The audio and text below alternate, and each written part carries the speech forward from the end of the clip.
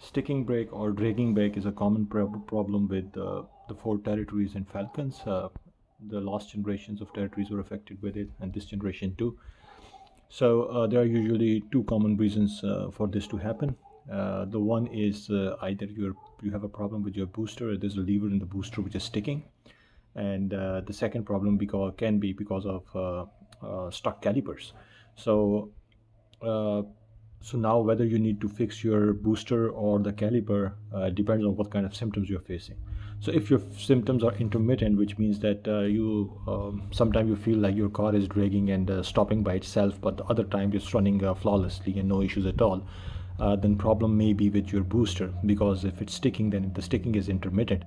And it can also be a booster problem if you stop your car, raise it up, and then rotate your wheels and they rotate freely, or if you try to press the pistons, the caliper pistons in, and they go in without any problem, then your problem is at the brake booster itself.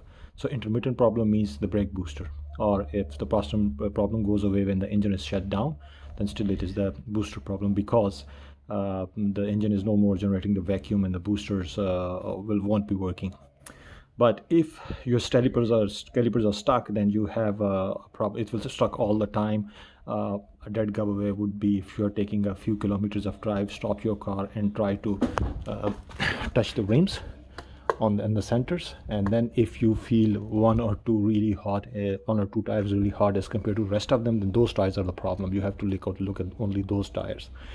So a dead giveaway would be that if you try to rotate your wheel, and if it doesn't rotate, or if it rotates with a friction, or usually it doesn't rotate. I mean, stick means that it won't rotate at all. So this one rotates freely.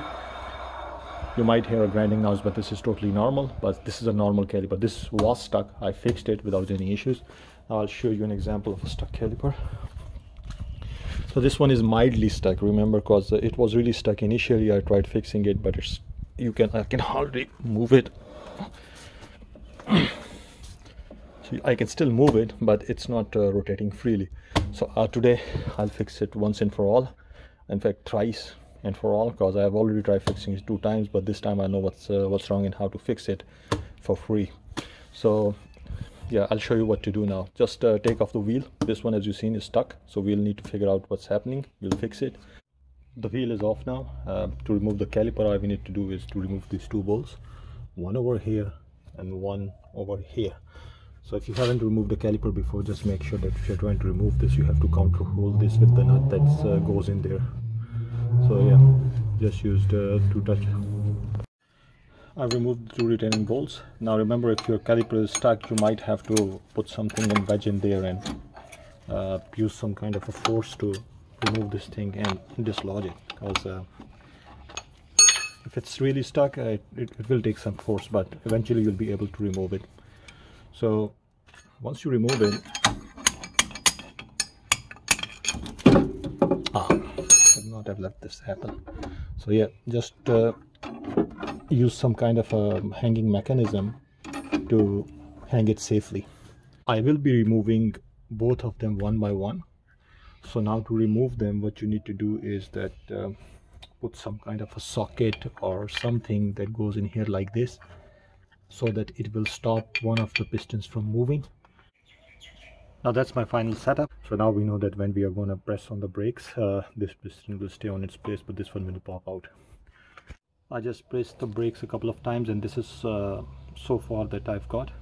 I'll just press it one more time and see. I hope that it will come out, but yeah, before it comes out, you need to make sure that you get ready for the next step, which is to stop the loss of brake fluid. And to do that, what I'm using an old nitrile glove. So I'll just plug it in the place where the coolant gets into the brake fluid gets into the cylinder. I'll show you how I do it. Okay, now it is ready to come out. It's now moving. I can actually pull it out all the way, but before I do that, I just want to make sure that my brake fluid level is enough in there. So just keep an eye on your brake fluid level. If it's going down, you just need to top it more. And now what I'll do is that I'll just remove both the piston and this piston rubber cover.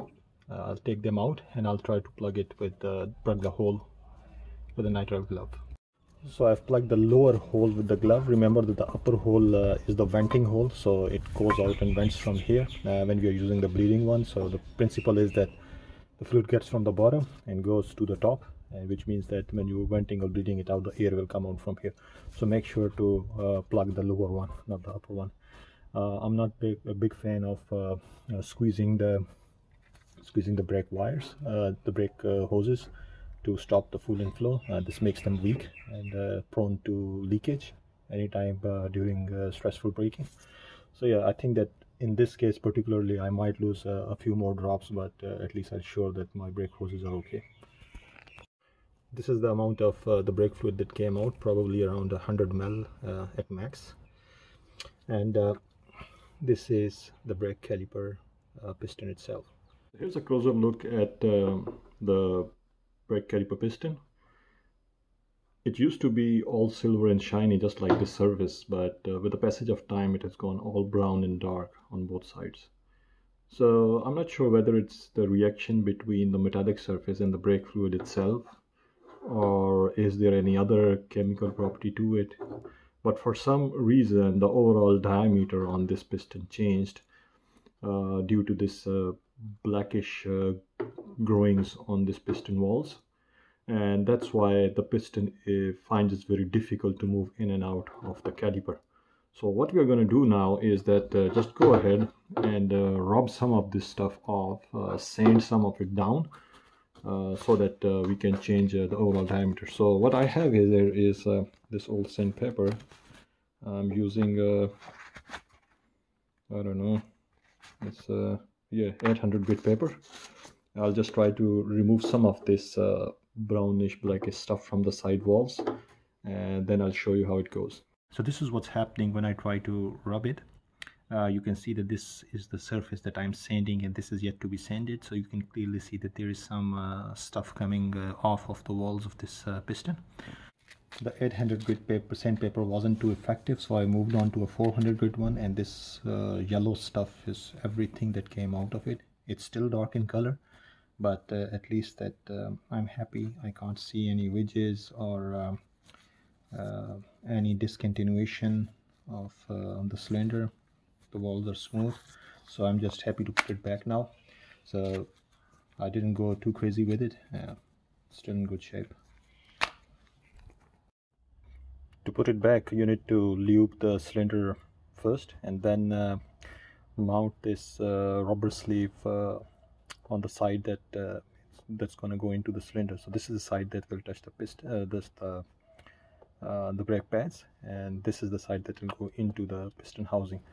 So what you're going to do now is that just remove whatever the plug that you put in, and there are ridges you might be able to see when you're doing work on your car.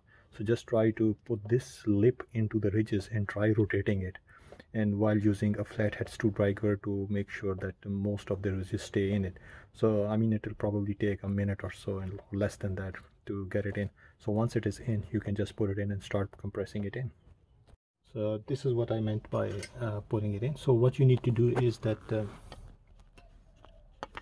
you have to use a flathead and just put the lip in, and then use a flathead just like they used to change the tires, and their machines will keep a lid on the tire, and the machine will rotate the piston. So now if I rotate the piston, and I have a flathead over here, what it'll do is try to self-adjust, and once the lip is in, the other rest of the lip will go in smoothly. So see, now I've rotated it, and it literally took me 10 seconds to put it in.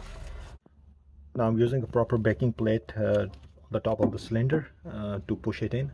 If you don't have a backing plate, use a brake pad because it's important that you put uniform force on the cylinder, otherwise you'll have trouble getting it in.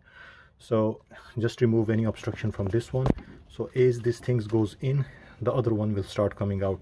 So once this goes to the bottom, once it bottoms out, this lip will automatically get on top of it, so you don't need to worry about it.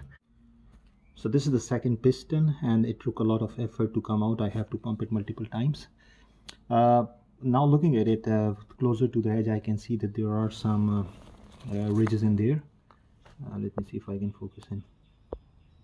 Yeah, So if you have similar ridges, you might want to think about whether you want to replace it or you were just going to repair it.